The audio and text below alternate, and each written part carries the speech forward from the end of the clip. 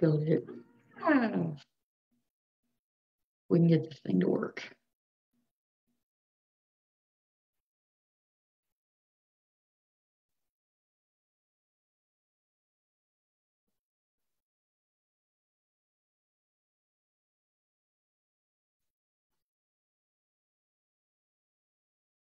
Hey, everybody. I'm glad you're joining us live today here on Facebook. I hope you're all doing well.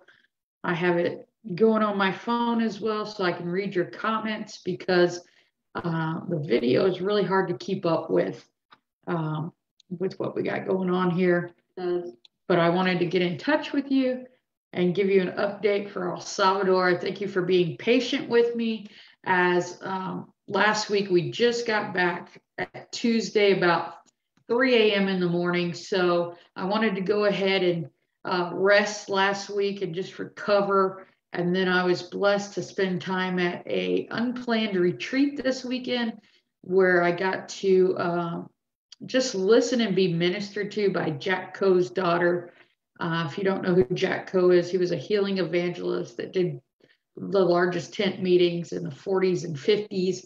But that was such a blessing to just be in those meetings, to get refreshed after being, pouring out for 7 days in El Salvador. And I just want to thank everybody who sewed into the trip. First of all, if you don't know who I am, my name is Christine Morgan. I'm the founder of Worldwide Evangelistic Ministry. And we started just, about 8 years ago in part-time ministry. And this year just stepped into full-time ministry. And God has been opening doors like you wouldn't believe. And so we're so blessed at what God is doing in the nations, in the ministry, through the partners. Hey, Terry, great to see you on here. Denise from Texas, great to see you on here. We're going to be sharing about all that God did in El Salvador, just updating you. If you see me look down, it's because I'm looking at my phone to read the comments, because when we stream on Facebook, it's kind of hard to tell who's on here and what they're commenting. But we want to go ahead and give you an update about El Salvador. If you don't know, this was our first team trip. Hi, Aunt Joyce. Great to see you on here. Glad that you can join us. This was our first team trip and our first crusade we've ever done. And so I'm so happy to see where God is taking us. And I know we're just scratching the surface of what God's doing. But for all of you that sewed into this trip to El Salvador, into our first crusade, our first team trip, I want to say thank you. Without your partnership, without your prayers, we couldn't do what we've been doing. And God has continued to advance and open doors for us. So before I went to El Salvador, I had been praying even by the end of March, just asking the Lord what he wanted to do in El Salvador. And really, I felt like the Lord was saying, light the people on fire. Over these past few months, we've really stepped into something in the anointing by way of seeing the fire and the power of God released even over Zoom.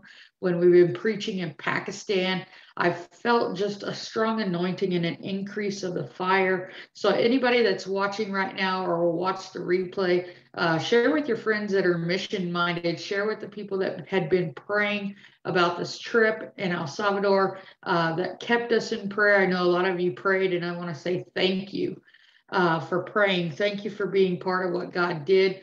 Some people say, well, I'm not able to sow financially, but if you prayed, you also gave into this trip. Prayer really sustained us. I'll talk about that in a little bit. But as I said, this was the first time we did a crusade, put our faith out there, just to believe God to put on this crusade, because God's heart is people, God's heart is saving souls. And so the focus of the ministry is always to preach the uncompromising gospel and reach people with the gospel of Jesus Christ, and then to lead them into an encounter where they can have a personal experience, a personal encounter with Jesus Christ. And I believe that if we can get people to realize and know who Jesus is, they'll have an encounter of power by the Holy Spirit that will cause life transformation. We saw it over and over again on this trip, that people who encountered the fire of God, the love of God, and the power of God were just undone by his presence. And I believe that we're going to see great transformation in El Salvador. One of the things that, God gave me a scripture for this trip, 2 Corinthians 3:18. So I want to read it to you. It says, "But we all with open face, beholding as in a glass the glory of the Lord, are changed into the same image from glory to glory, even as by the Spirit of the Lord." So that was our theme scripture for this crusade and for this trip, is that people would be transformed by the glory of the Lord, that we would move in such a way where the team would be led by the Spirit, move in the prophetic, and see the power of God touch and change lives, churches, communities. We had such governmental favor and political favor on this trip that it was insane, because it was only God. And as God continues to open up the nations, and I believe we're going to see countries unfold before us in the coming months. If you don't know, we're headed to South Korea July 16th through August 1st. I'm going there with Bernice Scheidler and Taryn Yancey. We've been asked to do 2 different women's conferences there.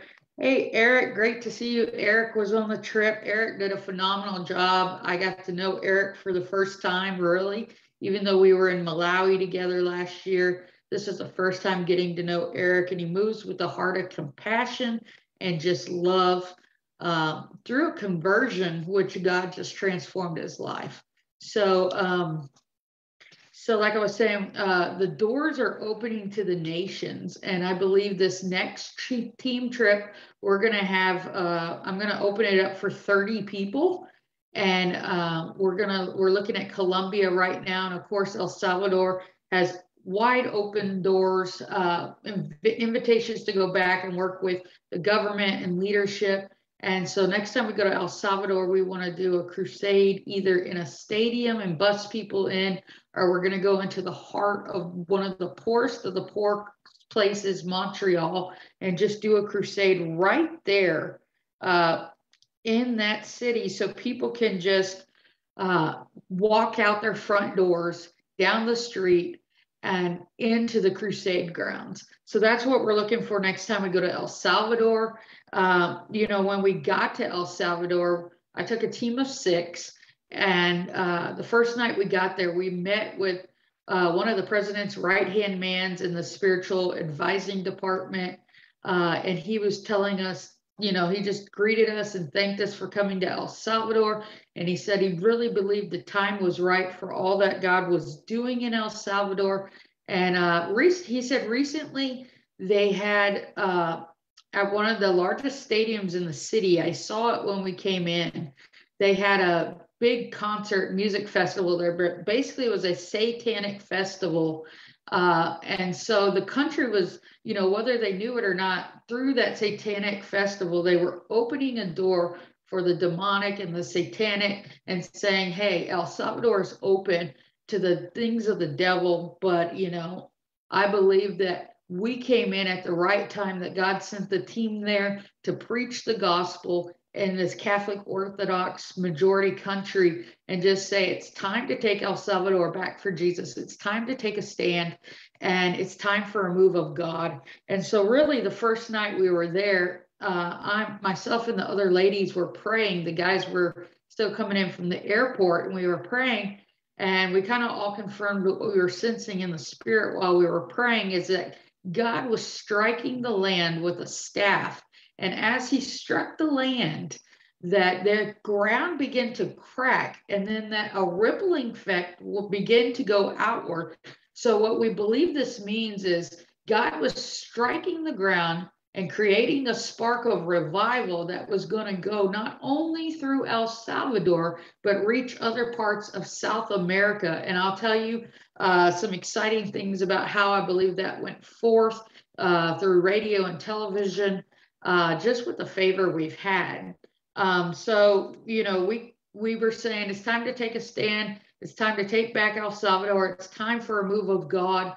And so every time we preached the gospel, we made sure that every person who knew about Jesus, but maybe they go to a Catholic church, we wanted to make sure they knew that we serve a living Jesus, that Jesus is no longer hanging on the cross, that he has resurrected from the dead and took the keys to death, hell, and the grave, and so that he overcame, and that they no longer had to go to a priest to pray, to ask forgiveness of sins, but forgiveness of sins came through the death, burial, and resurrection of Jesus Christ, that the veil was torn in two from heaven down, and so that we as believers, Jesus now lives on the inside of us, and that they could pray to Jesus, and Jesus will give them forgiveness of sins through the shedding of his blood. And that's important to know because that's biblical theology. So when we preach, we don't want to just preach and then have people still walking in their own way. We want to preach the Bible.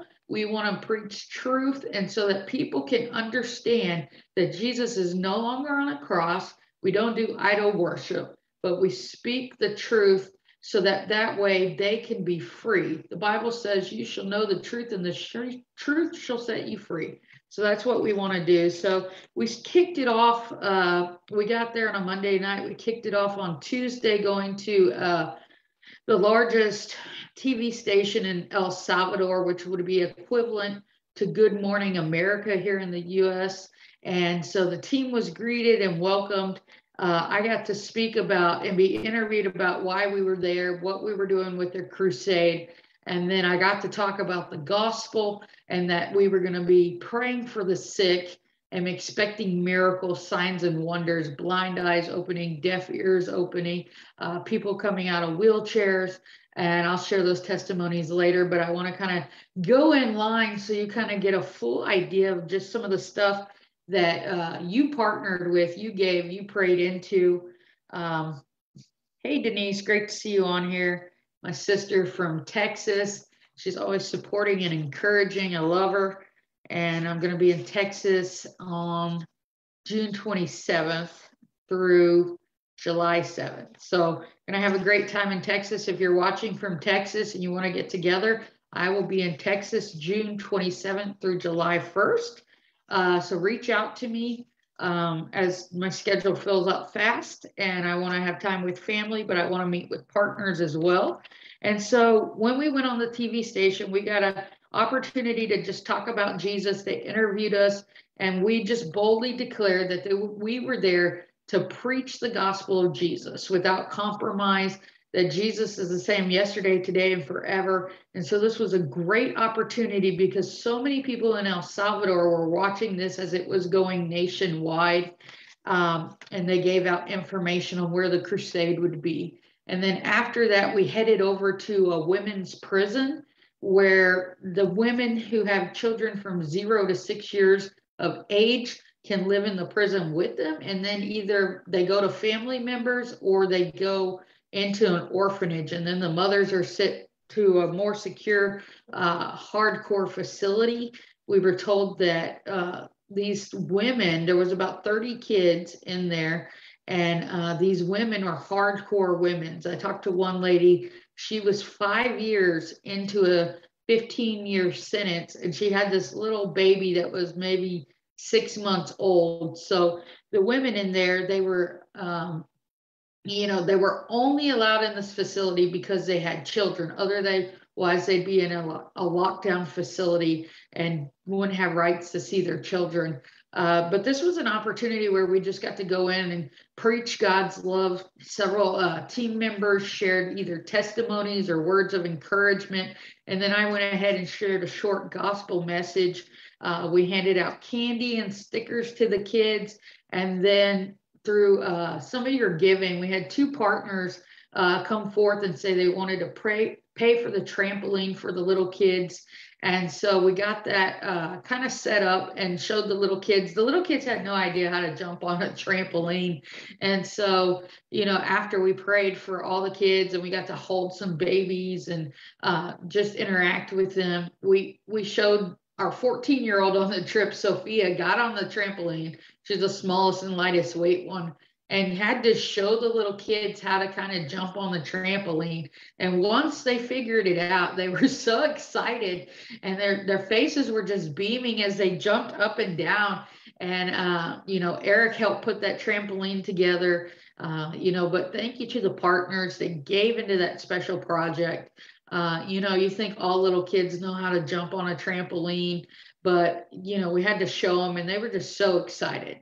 And the staff was excited that we were there and just blessing the people. And so it was really great. And then that was Tuesday. On Wednesday, we went on TV on Tuesday. On Wednesday, apparently one of the largest radio stations, the largest Christian station in El Salvador that reaches about 7 billion people because it goes into other countries. They hunted us down and requested that we would come and be on the air and talk about what God is saying to El Salvador. What is God saying in this moment? We got to give like a prophetic word, and then we talked about the crusade and what was going on. And so the station manager was the one actually interviewing me. And so the team got to stay outside and they prayed for some of the staff. But while we were talking about what the word of the Lord is for El Salvador, the station manager was saying that he felt the presence of God and the power of God, and that he thought the message that we were talking about needed to get out. And so he just said right then and there that on Saturday night, they were just going to throw the rest of the broadcast programs out the window, and they were going to be at the park airing the crusade live across the airways into multiple countries. And so like I said, they had a 7 billion person reach. And so this is all God. We were talking about how God has opened doors, God has given favor. God really had a governmental mantle and anointing on this trip, because I asked the translator and the coordinator if everyone who comes there, if they get these kind of doors and they get to do these kind of things, and they said no. And I don't say that to boast of myself, but I want you to know that you are partnering with what God was governmentally in the kingdom doing in El Salvador. So what you did had a great impact, a great influence. And so I believe we're going to see this impact for generations to come of people that were touched. I knew this wouldn't be the last trip we do to El Salvador.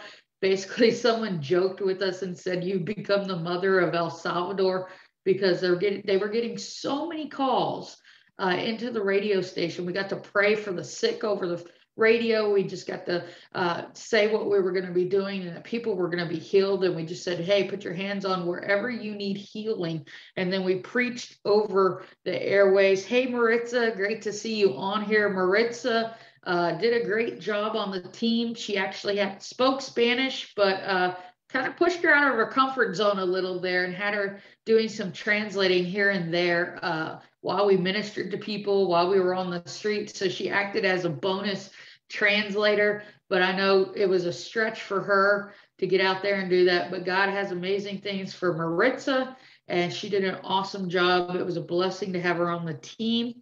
And so after we went to the radio station, and did that, we just, prayed for the station manager. He had an eye problem. We prayed for his wife. And, it's just, like I said, amazing that they would say, even though we have regular programming on Saturday, we're going to block out that time. We're going to cut off all that stuff, and we're going to broadcast live from the crusade so that word can go out, that what God is saying for the nation is true, and that we want to see El Salvador change. We wanted the people on the radio to get a hold of this. We want revival. We want God to move in our country. And I tell you, the people of El Salvador are hungry for a move of God. I think they've been praying for years. They've been crying out to God. And I really believe that this was a spark that's going to light revival fires. And so I'm so looking forward to whenever we go to El Salvador next. We're going to team up with the government. And like I said, we're either going to do a stadium crusade and bus people in. And I've already been looking. I knew before we went that we're going to have such favor that the government will work with us and give us a stadium, I believe, for free, and that pastors would partner with us. And so that we would be able to do a crusade at a stadium in El Salvador for free. And the government has opened up their arms. They're saying, we want you to come back. We want to work with you. We want to see God move in our country. And so that is God's favor. That is nothing Christine Morgan can do. That is nothing the team members can do. We give Jesus all the glory because he's helping us partner with these people. And I already have my eyes on the stadium where they had that satanic festival that Dr. Cardoza was telling us about. And I'm believing, whether it's the next trip or a future trip, we're going to have a crusade in that stadium. And then God's going to just blow El Salvador up for him. He's going to light them on fire. So we prayed everywhere. Like I told, if you didn't hear in the beginning, God told me at the end of March, the focus of this crusade was to light the people on fire. And, you know, the translator was telling me that the people needed encouragement. And I said, they'll get that. But if we can get them in an encounter, a power encounter with Jesus Christ, it's going to do more than just an encouraging word, an encouraging message. And I want to thank Taryn Yancey for stepping up. I stretched her a little bit, but she was my second preacher. Taryn did a fantastic job. You know, the Lord stretched her as well in some areas. And but every service and every place we went, we prayed for people and we saw the power of God fall. We saw the fire fall. People were shaking. They were crying.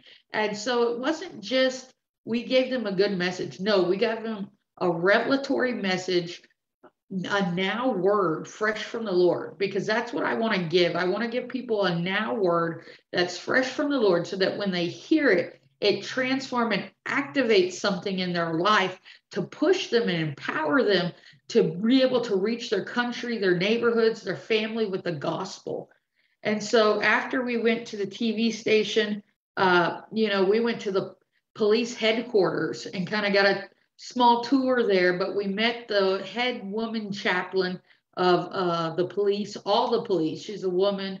And we spoke to 100 top female sergeants and lieutenants in the police department.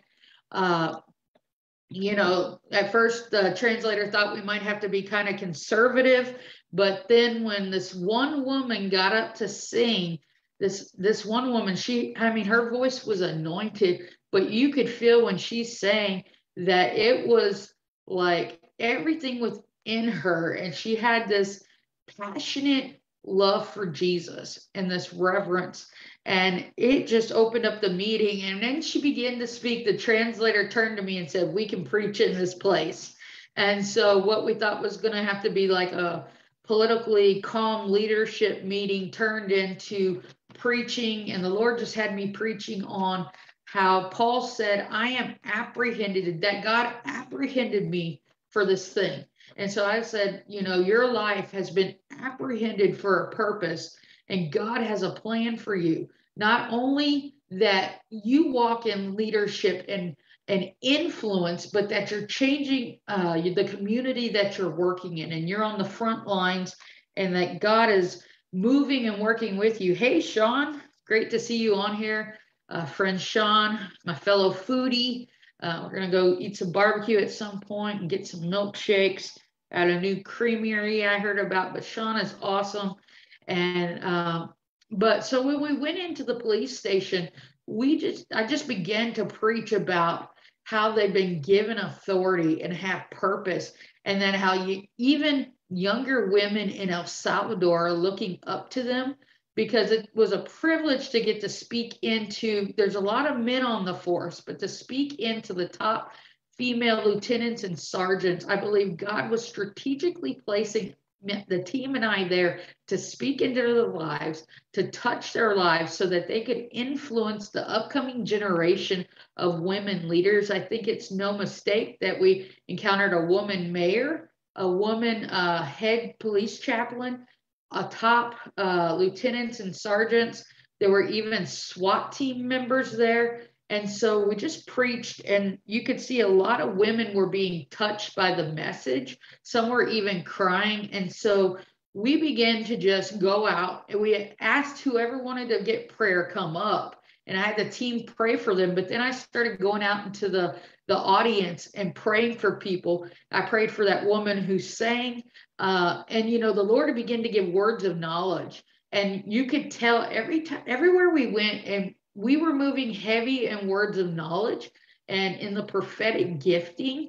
And so whenever I began to speak a prophetic word to someone, they were able to, it penetrated their heart and it pierced their heart. And the way you can tell you have a Holy Spirit directed word is because you can see it penetrate the person and their eyes begin to well up and they were crying. And so what we're saying to the people isn't just some random word, some encouraging word that we told everyone. It's God specific to their talent, to their anointing, to their situation.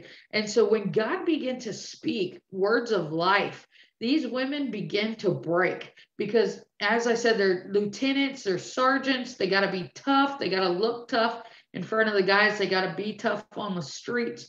But, they kind of had like this wall, but there was a point where the wall broke. And then the women just started receiving all across the room words of knowledge as the team went forth with translators. I was able to pray over the SWAT officers, give them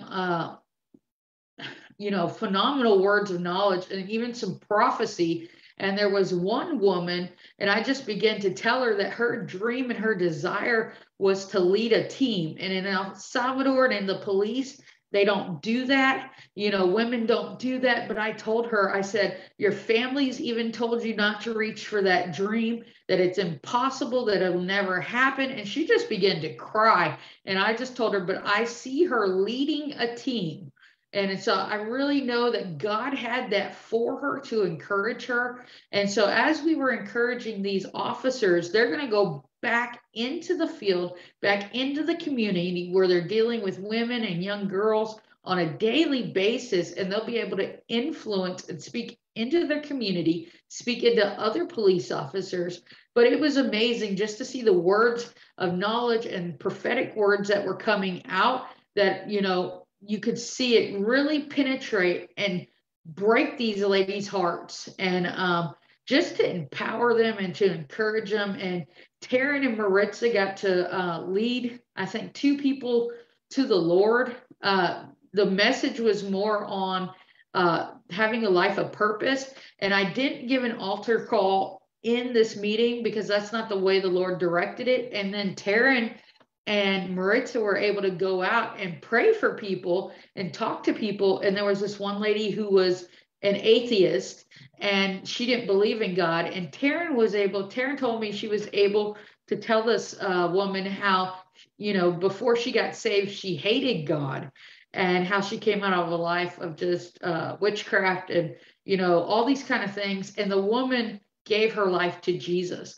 Why? Because Taryn had a testimony that maybe I couldn't reach her with what I said and with what I preach, but Taryn one-on-one was able to share her experience and lead 2 police officers to the Lord. And I know Maritza was helping her translate. And so many of the team members were touched because one of the things we were doing on this trip and with team members was mentoring them and empowering them to move in words of knowledge, to move in power, to learn how to release the fire.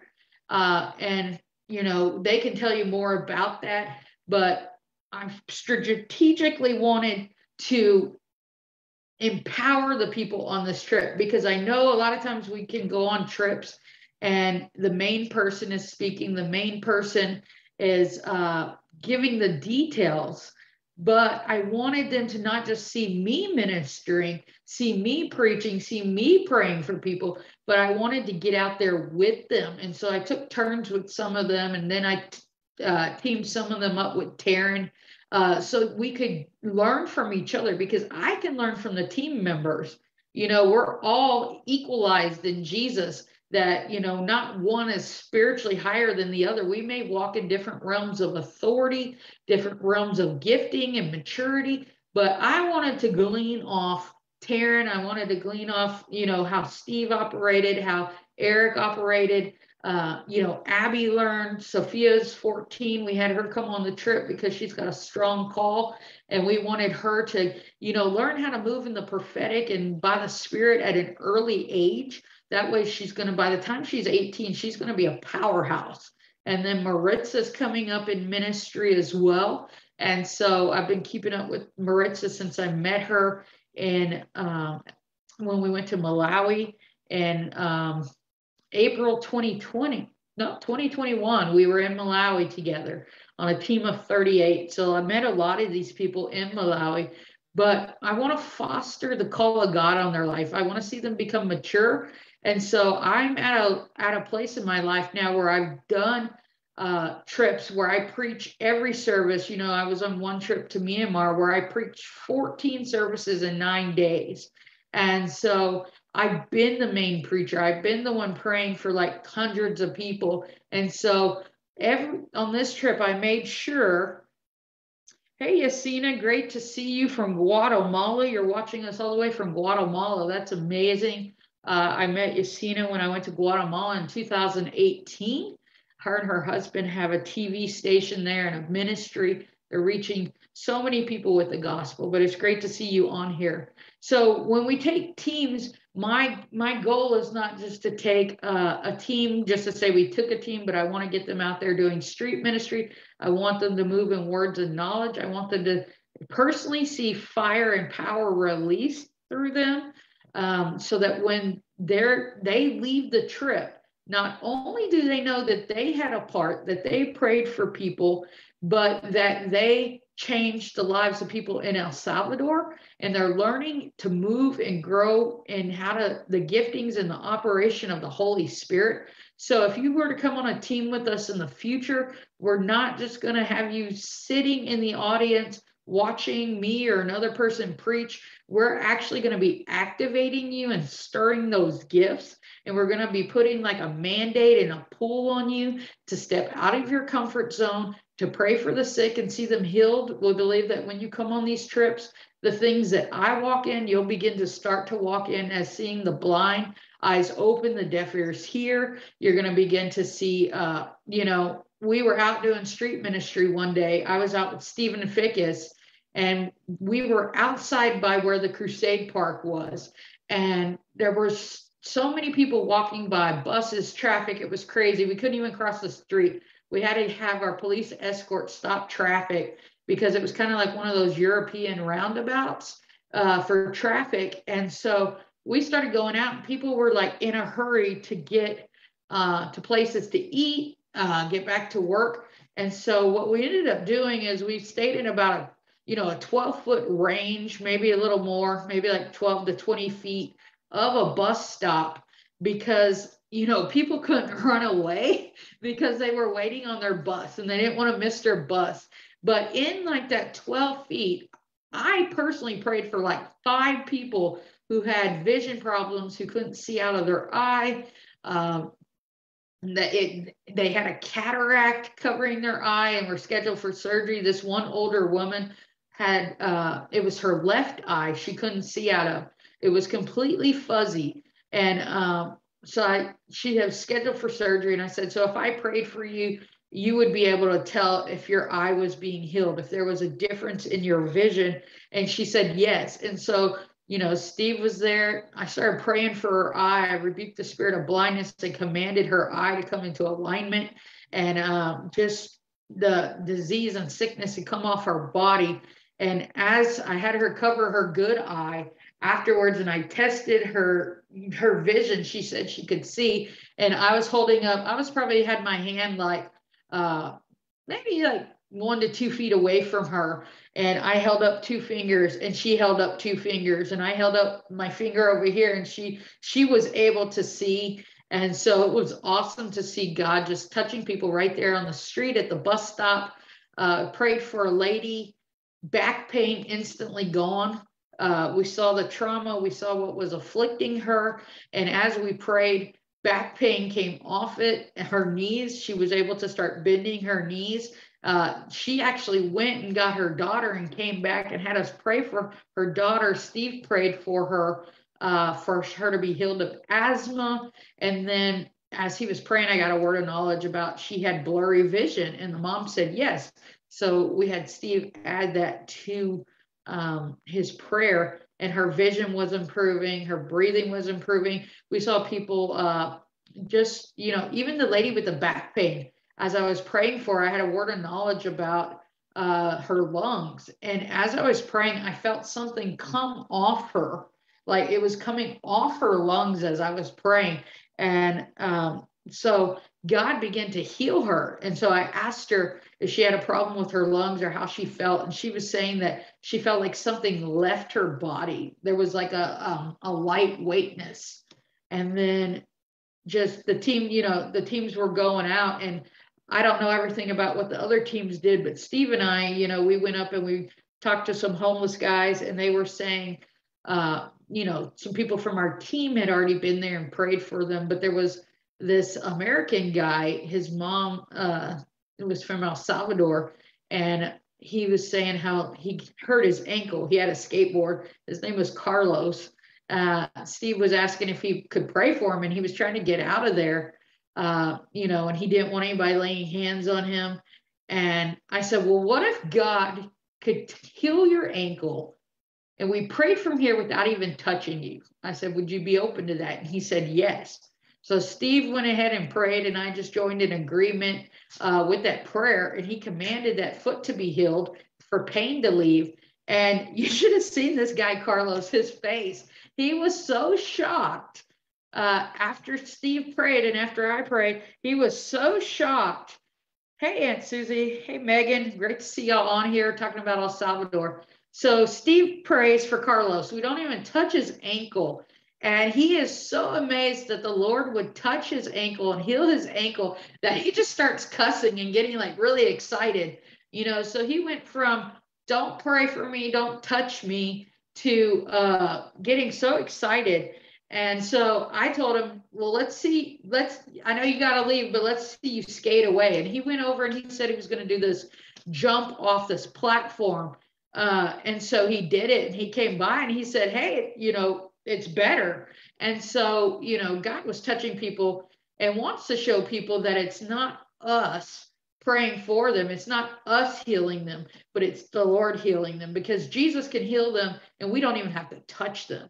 He can heal just at a word. And so that was pretty awesome just to see him like totally freaking out.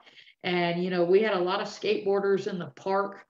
We went to the park Tuesday night actually, and just, did some street ministry, and we're talking to a lot of skateboarders. And so it was great to see them come out to the crusade too. And so we did, street ministry. And one of the things that was really interesting that Steve didn't even notice, I'm talking about, flowing in words of knowledge, and people that come on these teams moving in the prophetic and revelation, and seeing people healed, there was this one guy, and he was just talking. And I said, okay, either you want prayer or you don't. So Steve, I was like, we're going to leave, because some people, they just want to talk the whole time. So Steve began to pray for him. And as he had a medical condition, like there was something wrong with his wrist and his legs, and he had surgery. And if Steve's NICU transportation nurse, so he's dealt with a lot of trauma. He works in the medical field.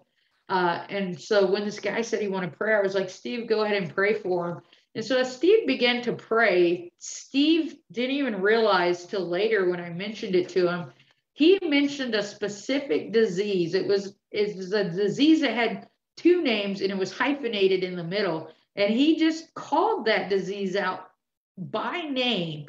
And when I heard it, I was like, wow, because I've heard this before in a commercial for a prescription drug. And so Steve later, I was telling someone, Steve even knew the medical terminology. And Steve was like, wait, what? I don't even remember saying that. And so that just shows you, how when you're yielded to the Spirit and you begin to pray, and we don't pray with our own understanding, but we pray in the knowledge of the Holy Spirit and the leading of the Holy Spirit, that He'll show us and reveal things to us that people are dealing with, whether it's a word of knowledge, whether it's a sickness or disease. And so that was just awesome. I was just like, God is so cool that when Steve prayed, God used the exact terminology, but that Steve was so yielded that even came out and he didn't even realize what he said.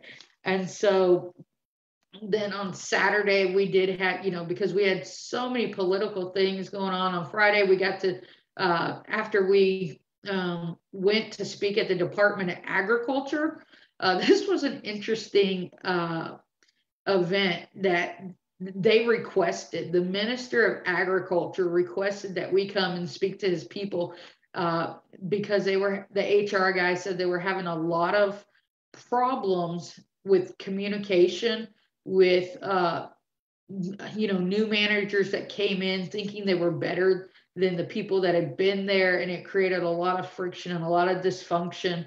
And so the team and I went there. They said absolutely no scripture. You can't go like Pentecostal charismatic yelling hallelujah, praying in tongues. They did that. It was kind of funny the way they did it, but they did it to emphasize that we were kind of going in low key. And so when I got back to the hotel the night before, the Lord just gave me a message and downloaded a message to me, and it had like 10 points of like leadership and communication and respect.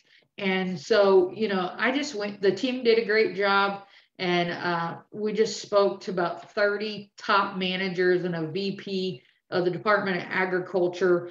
And so we were able to just speak into their lives. And I began to talk about how you relate to people, how you communicate, body language, respecting one another, and how when we talk about things, sometimes we think other people understand us, or how we're not encouraging our employees. We just focus on the negative and what they do wrong. And so by the time that was finished, they asked for question and answers. And instead of question and answer, we had people stand up and tell us that they've never heard management or leadership message quite like that. And it really spoke to them and how they wanted to implement it into their departments and practice it. Otherwise, they would lose the effectiveness.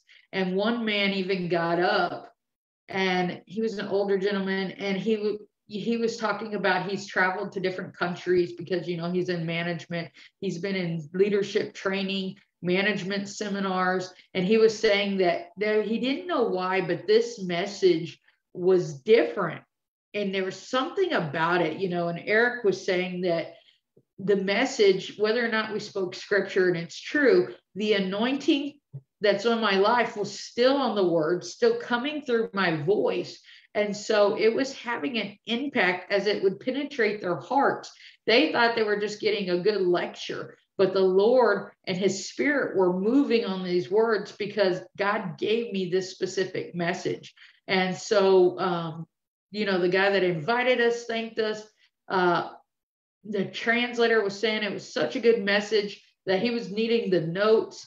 And I tell you, it was all God inspired. We didn't use one scripture. The only time we talked about God was at the end when they asked what we were doing there in El Salvador. And I said we were having a crusade. We were preaching the gospel of Jesus Christ. We were going to pray for the sick and the lame, the deaf, in the name of Jesus, and expect healing miracles, notable miracles, signs and wonders, and invited them out, told them we had gone into the other communities, prayed for people, and just did like outreaches. We did a school outreach where we went in, they had 400 students. We got to preach the gospel message. And when it came time to ask them if they wanted to invite Jesus into their hearts, so many of the kids raised their hands, and some of the little kids just raised their hands because they, other people were raising their hands. But we asked them all to repeat, the sinner's prayer. And I made sure, like I said earlier, if you weren't on the live, I said, because they're Catholic Orthodox, I made sure they understood that Jesus was no longer on the cross, that he ripped the veil in two, that they could no longer had to go to a priest to find forgiveness of sins, but forgiveness of sins came through Jesus Christ, and how they were covered with his blood, and how Jesus lived on the inside of them now. So a lot, you see it in a lot of Roman Catholic or Catholic Orthodox. They have Jesus on the cross, whether it's rosaries, whether it's on the wall. So we want them to know that Jesus is not dead. He's not on the cross, but he's risen and sitting at the right hand of the Father. He's ruling and reigning. He lives inside of them. And so then we had an opportunity. I said, if anyone wants prayer for something specific, we want to pray for you. And so they said, my translator said, well, they had a whole program scheduled. So I said, later, come find one of us in these team shirts. And actually, the principal stepped up and said, we're going to put the whole program on hold, and we want you to pray for the kids right now. And so the kids that wanted prayer got in circles with their teachers. And so we released the team to just go pray and prophesy over these kids. And what would have been like a quick, because there's probably like 100, 200 kids out there who wanted prayer out of the 400. And so, they began to go with the translators and start prophesying and praying over the kids. And I started praying over some of the teachers. So it was a phenomenal time. And then to those of you that sewed into the food packets, we gave each student, the principal had to pass them out because it would have been chaotic, but we wanted to make sure that each student went home with just the necessities that would feed their family for a week. And so if you gave into that project, I want to say thank you. If you sewed into this trip, you were part of that project and feeding these people, getting the gospel out. I always say on these trips, we don't just bring spiritual food and say Jesus cares about your every need, and then they're starving. There was 2 communities where they were the poorest of the poor, and we went into one of the communities. We focused on that community, and we got enough food to feed the 250 families that live in this community for a week. So that was really something awesome. And then, of course, I know everybody wants to hear about the crusade. We're finally at that point. The team did prayer, and I just got in God's presence for about 3 hours, before the crusade, an additional 3 hours, and just basked in him, rested in him, sought the Lord's heart. And the team was praying in another room. I appreciate Karen for leading that prayer. And so we went in there and kind of just prayed over the team members before we left, got some words of knowledge and even some prophetic words. And so then we went to the crusade, and our aim was about 2,000 to 5,000 for the crusade. And we had a pastor come forward, if you don't know, in the beginning, and he paid for half the crusade. And so, that was almost unheard of. And so my ministry paid for half, and then there were some extra expenses like bathrooms, porta potty, advertising. So if you gave into that, you're going to have a lasting impact in the kingdom of God, for souls won, for people healed. You never even went to El Salvador, but you were there in spirit, and God used you in a mighty way that you were able to do great things. So we got to the crusade grounds. They had set it up. There was no mistake that we were supposed to be here. This park we were in, they said you had to pay for it and have 6 months, reserve it 6 months ahead of time. We reserved it about 4 weeks out, and they charged us nothing to have an event in this park. And the park's name just happened to be Savior of the World. And so, come on, in the middle of this park, there was a statue, and it was kind of like a monument. And then it had a big globe of the world and Jesus standing on top of it. I'll have to show a picture. It's pretty amazing. So I know that God purposed us to be in that park and preaching at the Savior of the world and declaring in this dark place, in this community, in this region, in this country, that Jesus was the Savior of the world. And so we aimed for, like I said, 2,000 to 5,000 people. We had a couple hundred show up there. So if in the natural, you might think, oh, well, we failed at a crusade. Guys, this was our first ever crusade. And we rocked it because we were putting a stake in the ground, taking a stand for Jesus in this country, making a statement that all would see. We weren't off the road at some little, park where nobody goes, or, hidden behind buildings. But we were smack dab in the heart of San Salvador, preaching the gospel message. And the team member said the sound system was bouncing off the buildings. And so they know that people that weren't even in the vicinity were hearing it beyond the park, beyond the restaurant. And so we know there were skaters and homeless people. We had a lot of some pastors showing up. But though our numbers were projected higher, we had a politician that was going to rent some buses and ended up not renting them. But it doesn't matter, because we were faithful to do what God said. We were staking a claim. And I know that because of what we did, we were working with that governmental authority.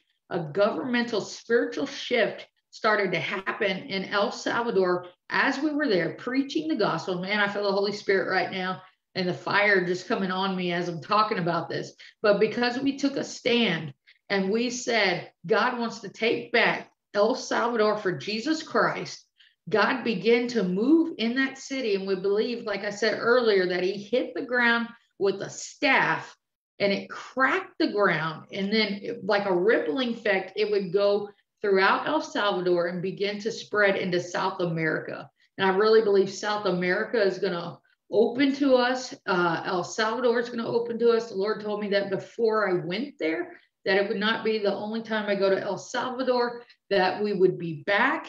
The Lord also told me the nations would kind of roll out and open before us. So we're seeing that not only in El Salvador, there's invitations to go to Costa Rica, Colombia, Dominican Republic. I'm going to be working with the SAM translator again, seeing what we can do. But next time I want to take a team of opening it up to like 30 people. And so I'll need some team leaders, probably 2 or 3 team leaders, and maybe 2 other preachers that, are starting. And I love to have everybody on the team, but what I want to have is people that want to learn how to move in the Spirit of God, want to step out, want to bless the people, can flow in the prophetic, can pray for the sick. We'll be training up people on every team and imparting into people so you can walk in the same kind of anointing, seeing people healed, because it's for all believers. I preach that everywhere I go for years and years, that God has anointed each of us, not just the pastor, the evangelist, the prophet. Yes, we have the fivefold. And the fivefold is to equip the saints. It's not for us to look high and mighty. It's not for us to look like we have all authority, all the power. That it's for the equipping of the everyday believer, no matter if you're a housewife, a construction worker, a teacher, a gym coach, just whatever walk of life you're in, the anointing is for you. The anointing, Isaiah 61, 1-3. Talks about the Spirit of the Lord has anointed me. And it says that we're to go out and proclaim the gospel. We're to heal the sick. We're to bind up the brokenhearted. And so that is every believer. And I've been preaching that for years, especially in Asia, like in China, when we preach that, people, who have been in communism, and then they come to Christ to realize that they're not just a part of one big society, but that they have an individual identity, purpose, and calling in Christ. It revolutionizes their life. And so we want to do the same thing with every believer, every person that comes on our team. So I don't know exactly which country we're going to yet. I'm looking at later this year, towards the end of the year. But if you're interested in that, start praying now about it, and we'll have details coming out. Taking a team to Amsterdam, a small team to Amsterdam, hopefully late August, to minister in the red light district. So we're going to be heavy on soaking in the Lord, and then going out specifically at night to reach people that are going to the clubs, they're going to do drugs, they're going to the prostitution, the open prostitution there. It's just crazy. I mean, they've got like women that are almost naked in storefront windows, and you just go in and pay to have sex with them, to have sexual acts with them. And so, people, it's just rampant right there in your face. And so we're going specifically to go into the red light district to prophesy, get words of knowledge for people. And so if you really want to go in there and see people like set free, you want to witness to them, but you can flow in the gifts of the Spirit and words of knowledge. Maybe you're kind of new to that, but we're going to go out there and hit them at the time they're coming out of the bars.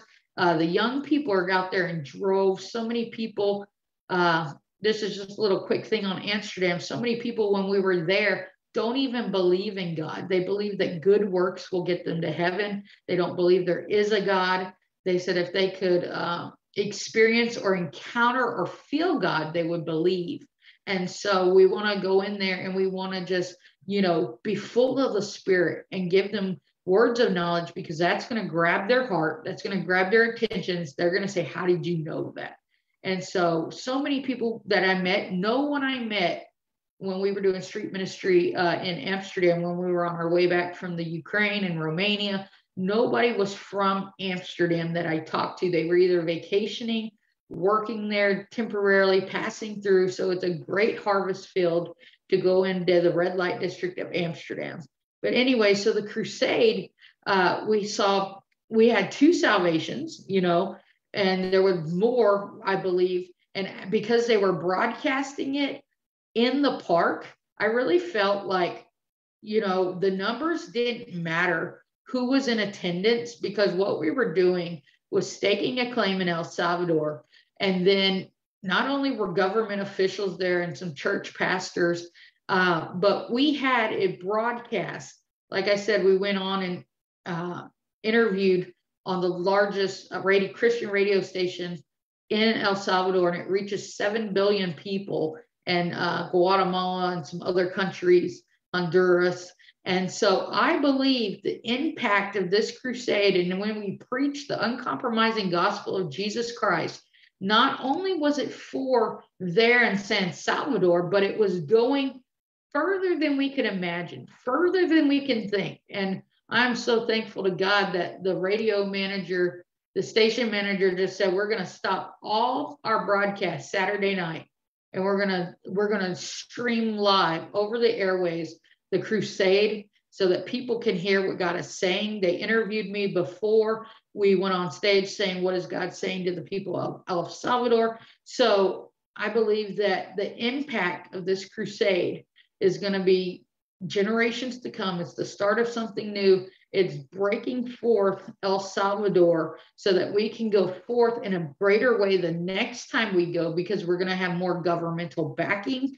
And so we had 2 salvations right there in the park. And then we prayed for them to get filled with the Holy Spirit.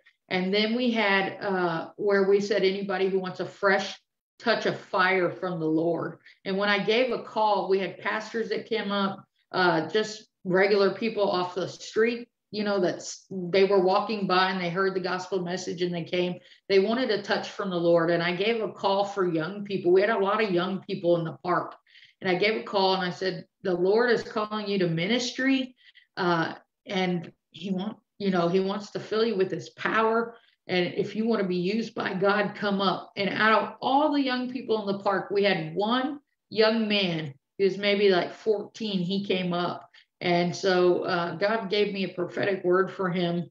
And we prayed over him. We prayed over everybody that came up, even prayed over the anointing, and the fire was so strong. The power of God was so strong in the altar area. And so we prayed over the team members. A lot of them got touched.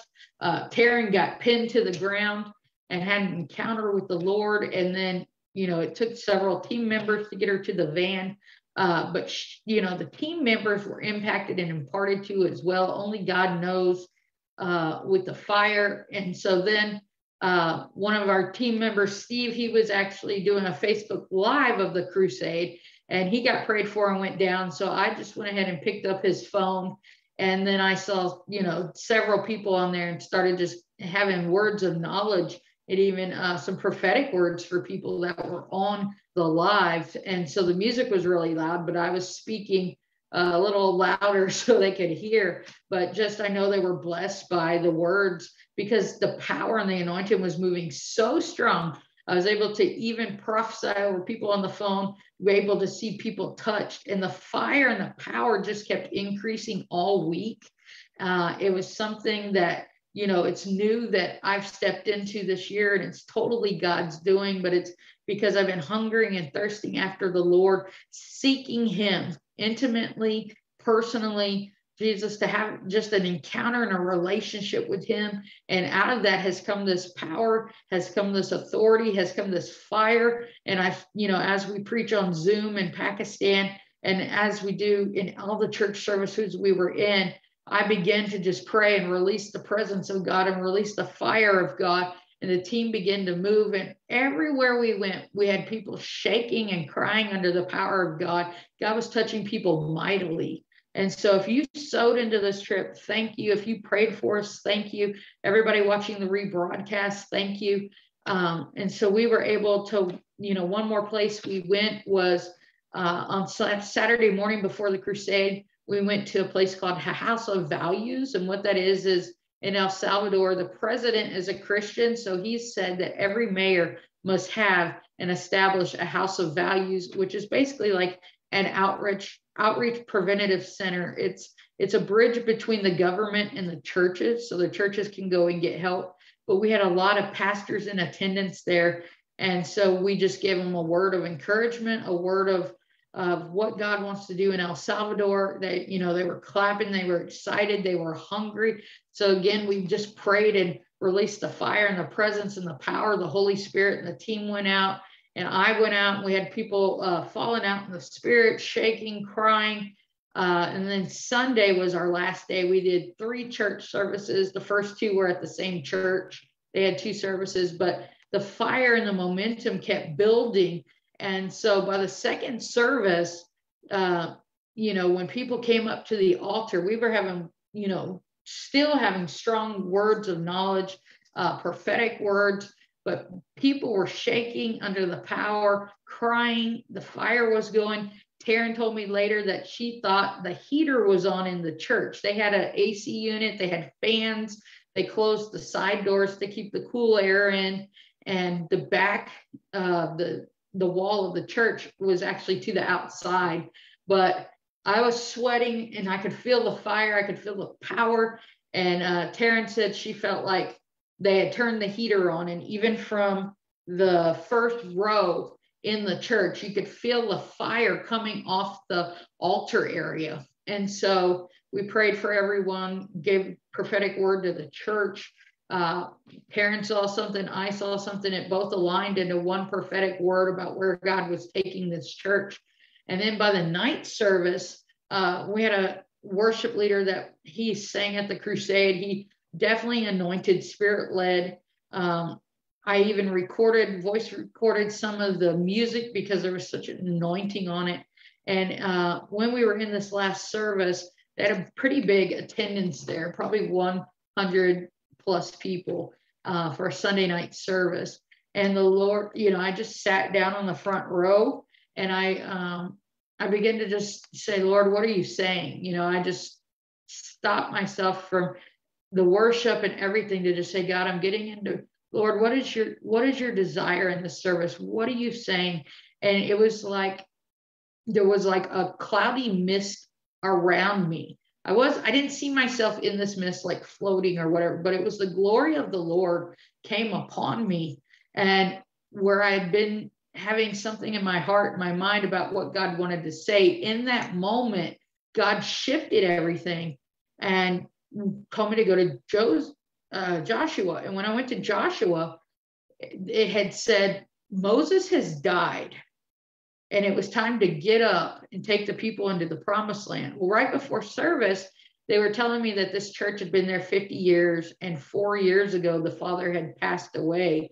And so as I began to speak out this prophetic word and read a little bit out of Joshua 1, the Lord was showing me that they had walked and just as the Israelites, their shoes didn't wear out, they had food. So they had been taken care of and they were walking in good things, but that the well had been capped and God was going to uncap this well and the river was going to begin to flow again. And the things that they thought only their father walked in, the husband walked in, were about to start flowing for this mother and this son. And it was a prophetic word from a church.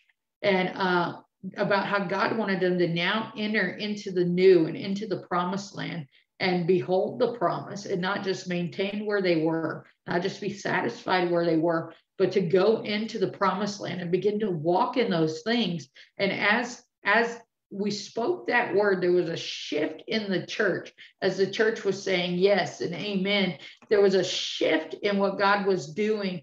And, the Lord even gave me a prophetic word for the son, just about his situation and how he put his life on hold to help with the church. But, he has a strong music anointing. I told him in the church, he's going to have a CD and I told him I want to buy one and that he's going to go internationally. And even a word for the mom, just about what she's been through and what the church has been through and how some people left and, things that people said to her. And you can tell, like I said before, when it's a word from God and it's a prophetic word because it pierces their hearts. I mean, when I prophesied over the son, he was like broken, crying, weeping. And he just there was one moment when it just really hit him and he just slumped to the floor and he was just bawling as I was giving him this word. And then as the mom, I gave her a word and she fell out. And then I prophesied over some different people. We saw demons cast out in church services. And so, people, hey, Will, great to see Will Irvin on here. Irwin, he's doing a great job in Texas, building a church, supporter of the ministry, done ministry with him, street ministry. He's got a heart for the Lord. So it's great to see you on here, Will. And my mom, Linda Morgan, she's on here. She's one of my biggest supporters. I love my mom. She helps me when we do ministry newsletters or thank you notes. She's helping me do anything and everything, always willing to help.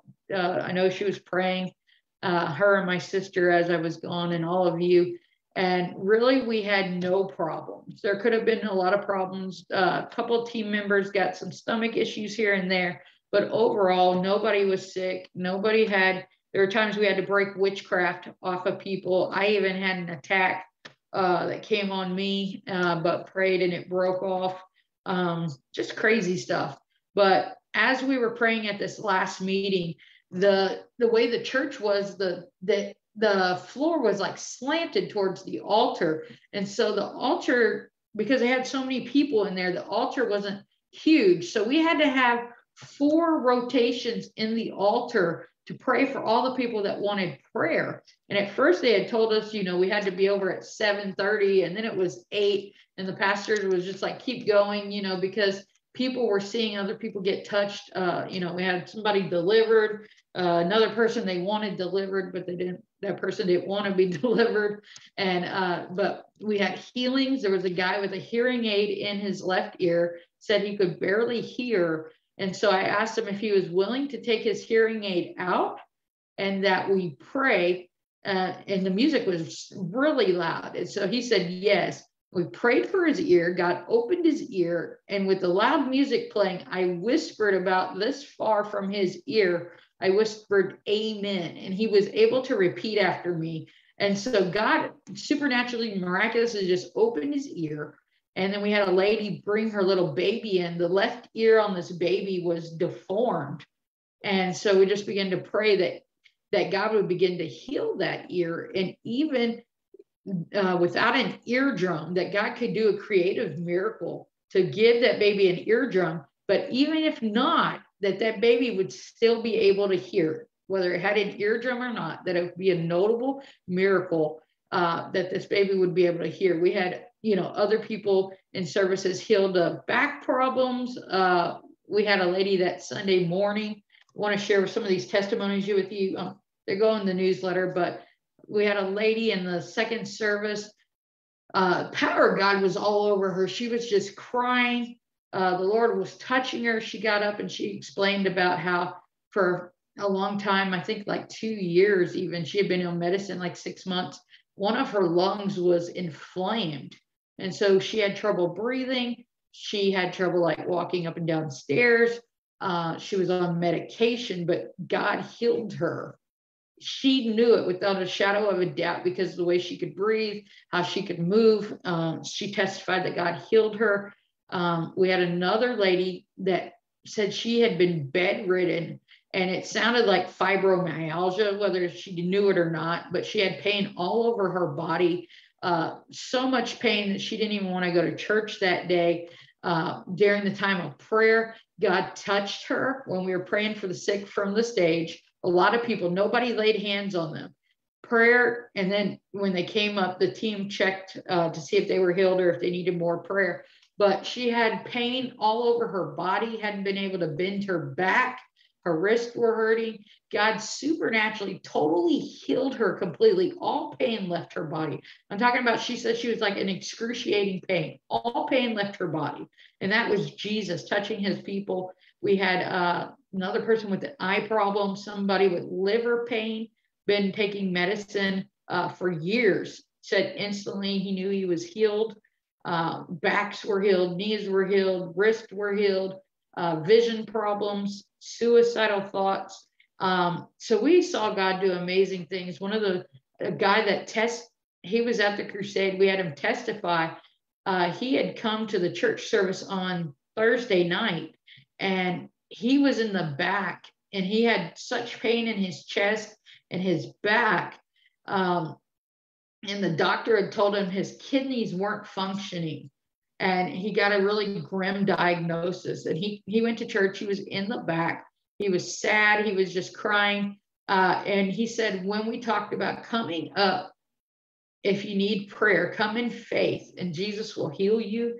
Jesus will meet your needs. He came up to the altar, guys, and he was just in anguish. I mean, crying uncontrollably, like desperation, like, God, you are the only one that can do this.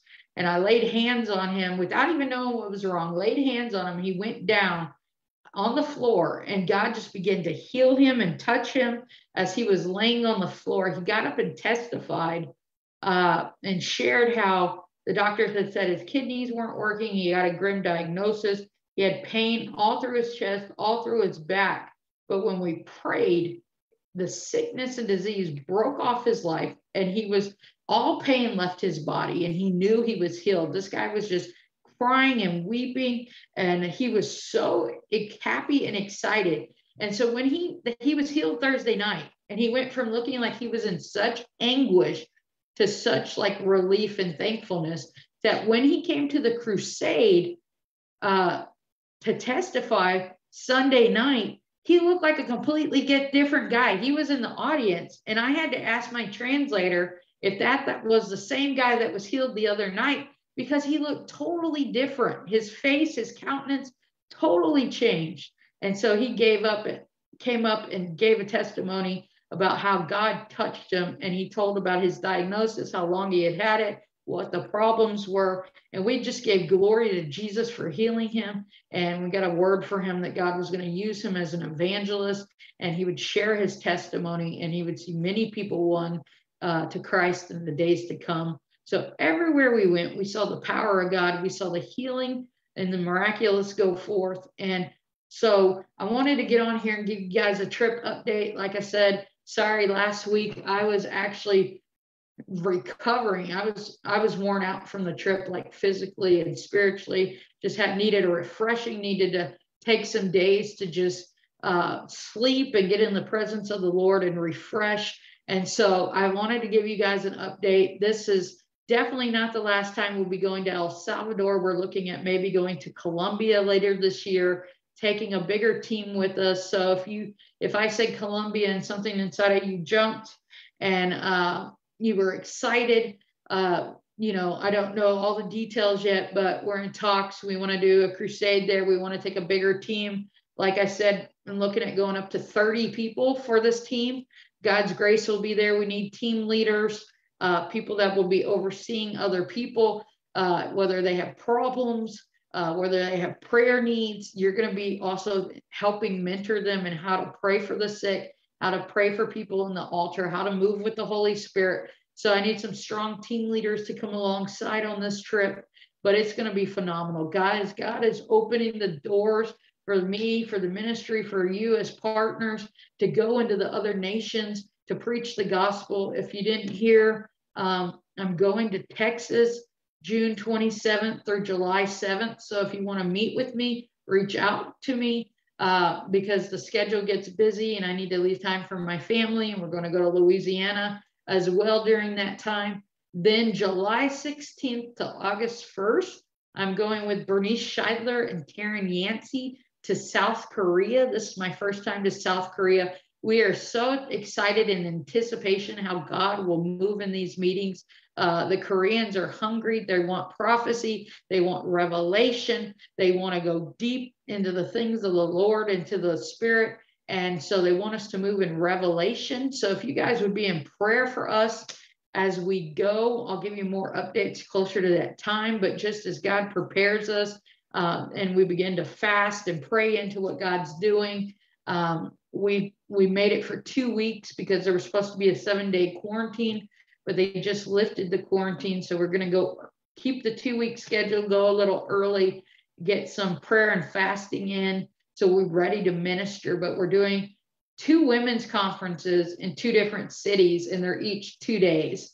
And so this is going to be an awesome time. We're super excited to see what God does. We know that the Koreans are hungry for a move of God. They're hungry for the word of God. They're hungry for revelation. So it's going to be an awesome time. First time in South Korea. So really excited about that. And then, like I said, into August, we don't have all the details yet, but we're looking at taking a team specifically to do street ministry in the red light district of Amsterdam, where we have the sexuality, a lot of spiritual perversion, open prostitution, basically. That's like business, a lot of students, a lot of workers.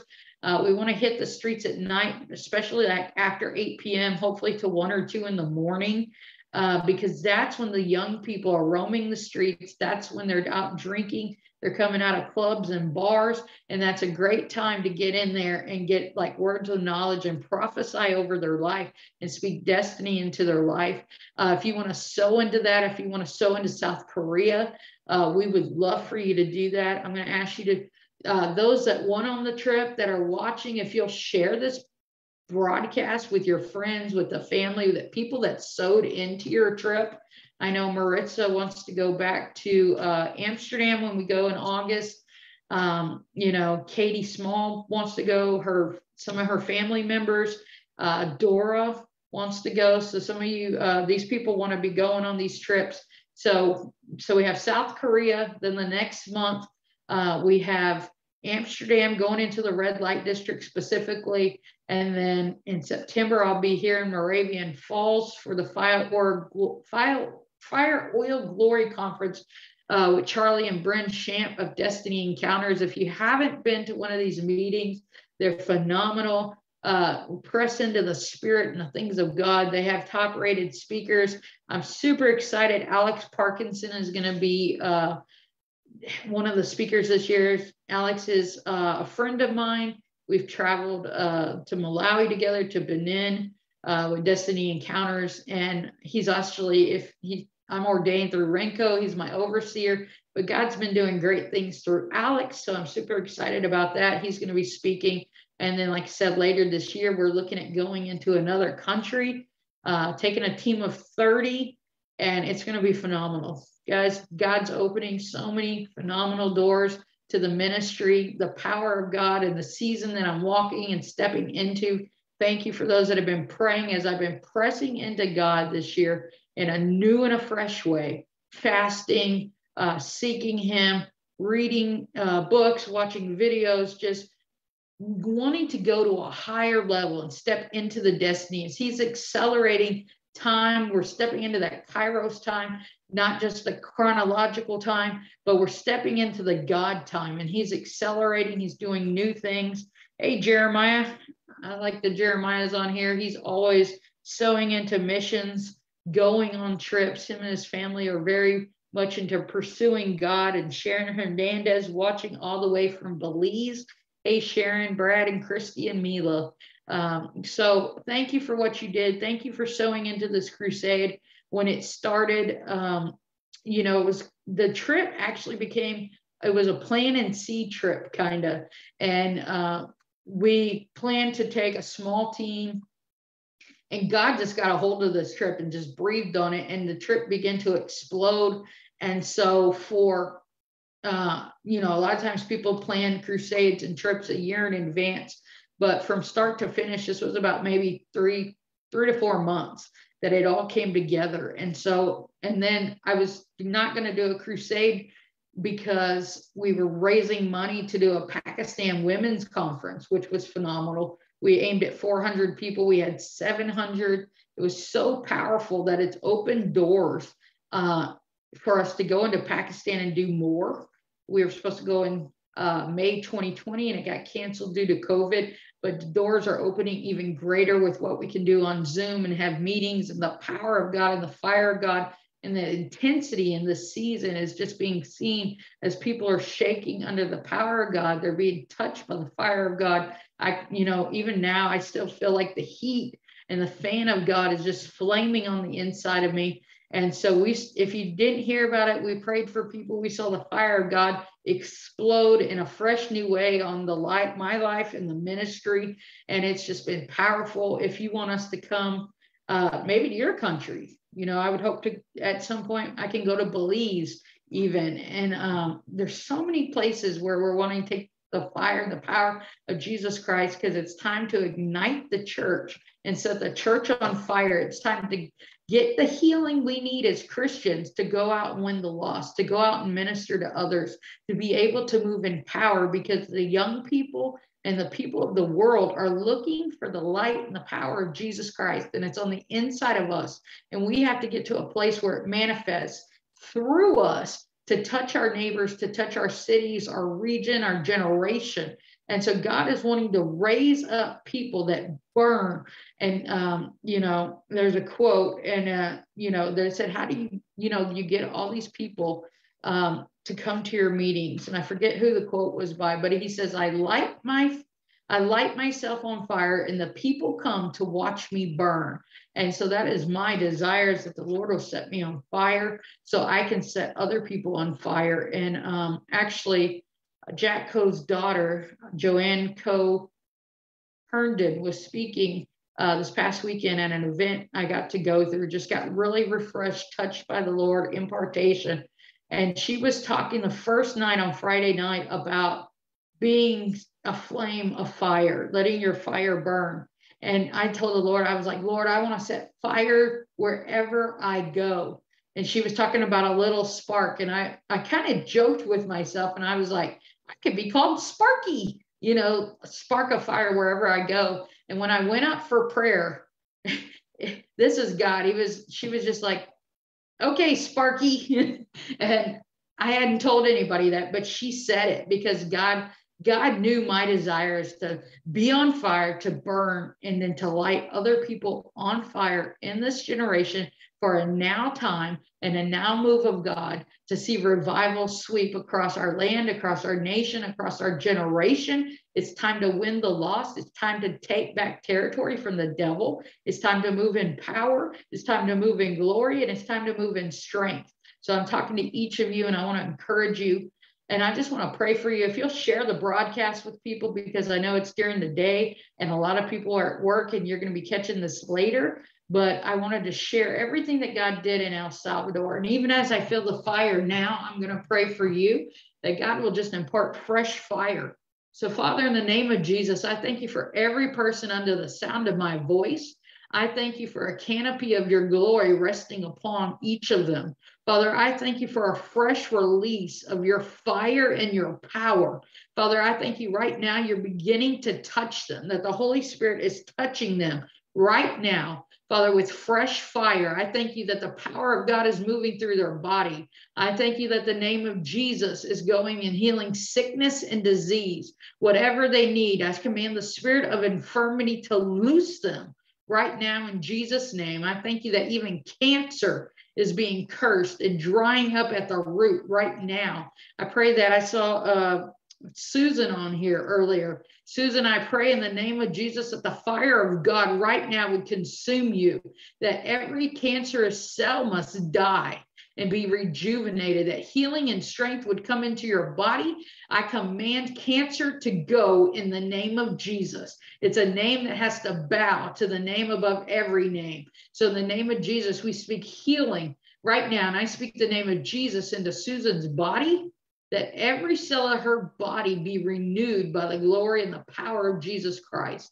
So if you need healing, I pray right now for eyes being open, eyes being healed and corrected, Lord. I thank you for hearing problems being released. Somebody in their left shoulder, I feel like you couldn't move your left shoulder. Begin to move your left shoulder. There's going to be a looseness. But Lord, I thank you. Even in your stomach, there's somebody that has like pain. I think it's a woman, and you have pain in your lowest part of your stomach, almost down like where your hips are. So Father, I thank you for healing right now for kidneys in Jesus' name, that you begin to send your fire and your breath, Lord, that you would touch them in the name of Jesus. But Lord, we release power right now to your people. It's time for your people to walk in power. So Lord, I thank you for a new day and a new season and a new charge of power and the anointing, Father, that we release fire to be firebrands for you, that people that run with fire and would be contagious, Lord, they'd be like a contagion, Lord, that infects, that flames, that sets on fire, Father, not only their household, not only their children and their spouses, Father, but their communities and their churches, Lord, that it's a fire that cannot be contained. And there's many of you watching, even Abby, I just feel this for you, that even as you're watching, that when I said contagion, that you would be somebody that would be contagiously burning for Jesus, that other people might look at you and think you look weird, think what you're doing is strange, but you don't care because you're going to burn for the Lord. You're going to do what the Spirit of God is doing. You're going to move with the Lord in this hour. And that's what it takes. It takes breaking out of the mold, saying yes to Jesus and moving with him in this hour. I'll give you that little nugget there, but I believe that we're coming into our finest hour. It's not just me. It's not just big name preachers. It's every person in the body of Christ being empowered by the Holy Spirit. Romans 8:11 says that the same Spirit that raised Jesus from the dead lives and quickens our mortal bodies. So God wants us to move in power with fresh wind, with fresh revelation, not stale bread. We got to let go of the old wineskin. We got to let go of the spirit of religion. We got to let go of this is what God did in the past. You know, oh, if we could only go back. This is what God did when I was 5. That's awesome. We honor everything that God did, but God is not in 1957 right now. The year is 2022, and we have to be moving in 2022 for us in the future generations, for those that will come behind us, that those that God is going to raise up. And so if you didn't hear all this broadcast, go back and listen, but share it with people, because God wants to empower you to move in fullness. It's time to move into maturity. And I've said it before that I want to do some teachings, some short teachings and lives on how to move people into maturities, areas where you can move with the Spirit of God, and then areas where we need to become mature in the body of Christ, because I love talking about the glory. I love talking about the power of God, the healings, all those things get me excited. But I also am called to train people up to move in their gifting, to move in their calling, and it's time to move into maturity. We need to see the body of Christ move into fullness. And that includes men, women, and children. So to move into fullness, we have to begin to mature in the things of God. And then we're going to see our life change, our lives transformed, our family change. So I want to encourage you.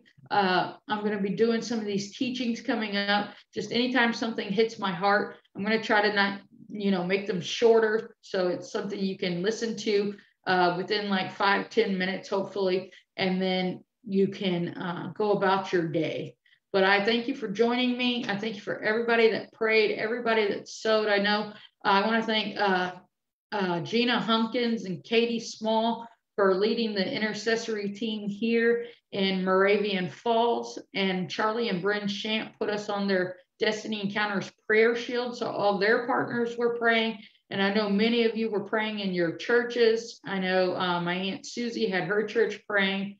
My sister Denise had Dayspring Church praying. So there were many people praying, and it's not because of my effort. It's because we said yes, we were willing to go, and it's because your prayers and you sowed that we were able to say, God, I'm going to step out in faith and believe for the finances to take a team, believe for the finances to do a crusade. And it was a stretch of faith for me to believe to do this.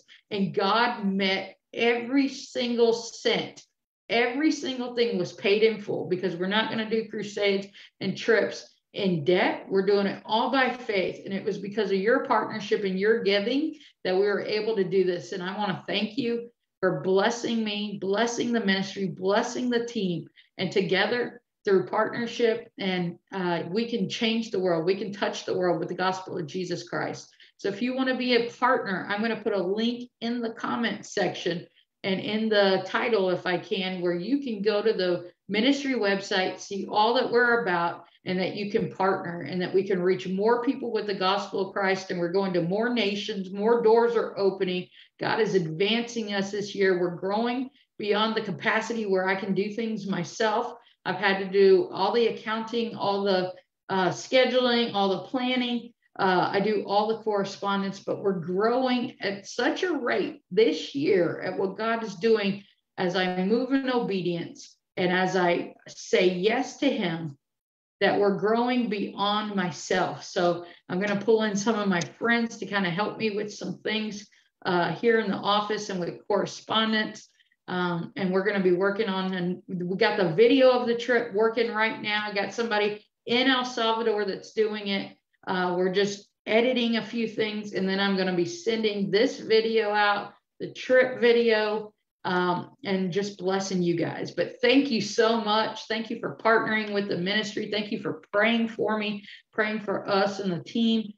We could not do anything we do without you. You guys are vital to what God is doing. And I'm believing for new partners to come alongside and just join us on a monthly basis. And I tell you, you're going to be so blessed. God's doing so much. The people that have joined in the ministry have had miraculous things happen, favor in their jobs, increase in salary, positions created, people coming out of debt, supernatural debt cancellation, just red tape in business that they haven't been able to get through. God's just done that. And it's through partnership, and it's because of the blessing and the call of the ministry. And so if you're a partner, begin to expect breakthrough in your finances, breakthrough in your family, breakthrough in other areas, because you're in divine partnership and alignment with what God is doing. And so you should be blessed. And Terry, thanks for hanging out on the whole broadcast with us, going strong. Terry's a great guy. Terry, I hope to see you at Fire, Oil, and Glory here in Moravian Falls in September. Awesome serving alongside of you. Got a great heart for the Lord. But thank you for joining me today. And Terry, I just feel like God's going to do, got so many good things for you. I know you've gone through some heartache and some different things, but I really feel like God is opening and breathing fresh life for a new season for you, and to begin to expect good things. Begin to expect God to breathe on your life and your situations in a new way. And so I just want to encourage you with that today. And just want to let you know, praying for you guys, love you guys, and thank you for everything that you're doing. And we'll talk to you later.